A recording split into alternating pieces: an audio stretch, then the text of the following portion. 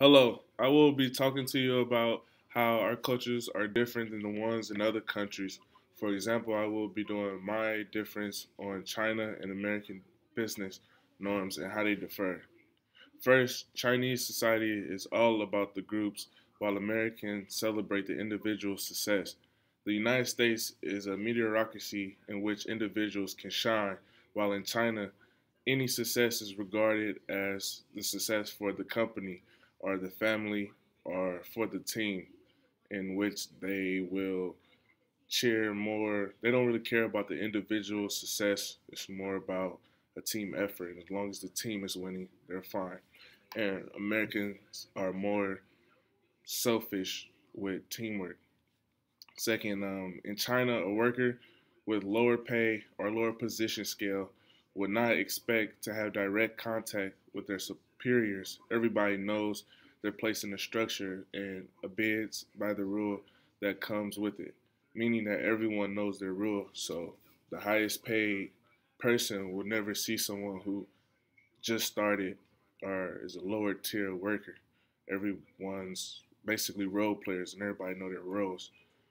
Having said this, Chinese visitors to the United States can find the language and tone used in the American workplace as rude and uncomfortable. Thinking before you speak is important to the Chinese community, as it is showing respect for those higher in the hierarchy. Communication style is indirect, and Americans doing business with Chinese counterparts will need to learn to read between the lines. So if America or me as an American was to go to China, I mean, I tend to vent out my ideas without really thinking about it thoroughly. So they would see that as disrespectful in their culture and stuff like that if I was to work for a smaller business. Business in the United States moves at a different pace from China. Americans focus on speed and efficiency and will hurry to get things done quickly. Time is money, in other words. People are expected to turn up on time for meetings and meet deadlines. The Chinese, on the other hand, can be slow decision makers, preferring to build consensus to foster relationships before plugging into anything.